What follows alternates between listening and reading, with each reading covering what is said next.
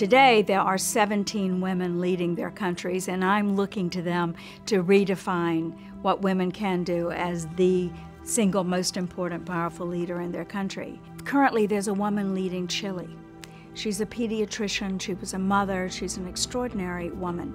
And one of the first things she did as president is she made a decision that everyone said to her, "You'll never get reelected doing this." And she said, "I didn't take this job to get reelected. I took this job to save the lives of women and children in my country."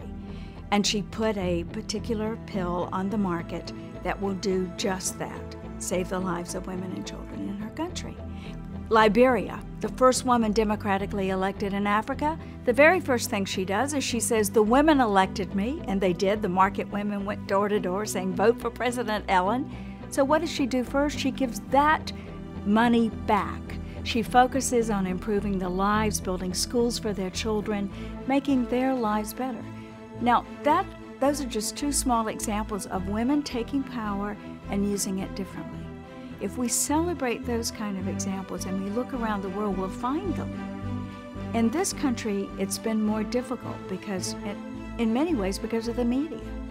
Media has polarized this issue about power, defined it in images having to do with negative definitions of power when associated with the woman, positive when associated with the man.